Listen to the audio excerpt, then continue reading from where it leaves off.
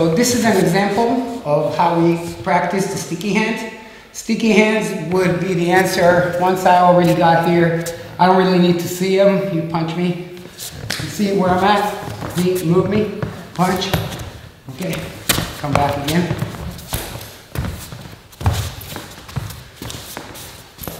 Okay.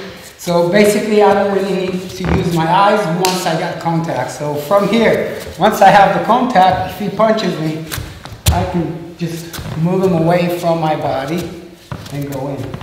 Okay, same thing with elbows, just more dangerous. Okay, same idea. Same idea. Okay, so once I touched him, I just go in. Stand over here, touch, I'll do a lot more again. See where I'm at? Right at the liver. And the second hand at the same time, no, first.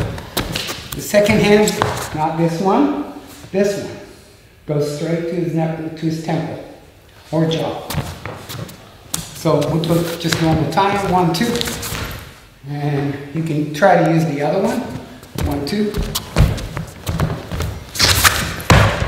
Okay, so this one, you just go for the hand. This one will go up. Okay, same idea if you kick. Okay, so once I got in, you see where I'm at? This is trained with the shot. So once he went in, then I just kick his knee out. Watch again. Here and here. Okay, it's very hard to demonstrate because I'm going to hurt his knee. Okay, now if I would want to make him fall, you punch me, doesn't matter how. 1, 2, 3. So what I did with the leg, it's called Muay. It's this. See, I'm still close here so I can manipulate his center. And I'm going in. Taking his leg out, he has nothing there as I explained in the beginning. Because he has no third leg here, no third leg here. When I'm here, see his leg? That's it. Okay.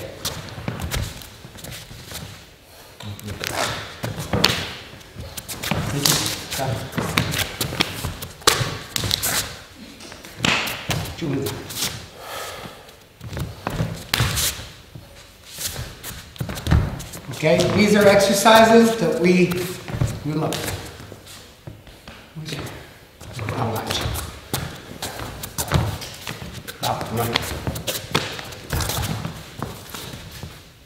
Okay, this would be another exercise. Okay, so we always have contact, and then once I got in, even if I would be, stand here, even if I would be with my eyes closed, as soon as I touch him, every time he went in, see, I know where his body is, and then I can manipulate his move to my body. Okay? So, basically, when he comes in, I want to get contact, once I got contact, either on the outside or inside. That's it, I'm not using my eyes, I'm using my feel in my forearms. Okay, so Southern Praying Mantis and also Wing Chun, also Pak Mei Pai, they're all from Southern China, and they all use the short range fighting versus the long range fighting, where I would be from here trying to do the damage, not going in. And if you notice, I'm always bringing him in to me, bringing him in to me. Okay, you push me, bring him in to me. Okay, because that way my leverage is a lot stronger. And then when I'm here, even though he's stronger than me, I can use my leverages more better than his. And the relevant position. So if I do this and you stand on your foot, stand it. Yeah, and I would go here. And he would either have here or here. He would not have both. Okay, so same idea on the left side. So I would use the step again.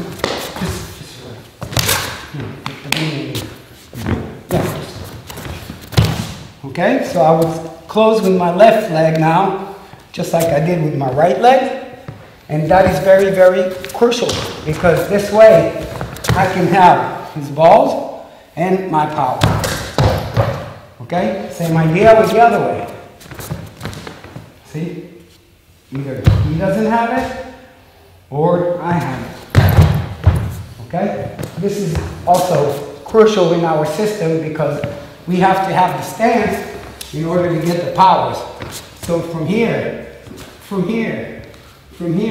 I would have to use my legs to bring up the power, or else I would not do any damage to him. And also, we go for very strategic places, so every time I would move here, I would go to a strategic place. Okay? Okay.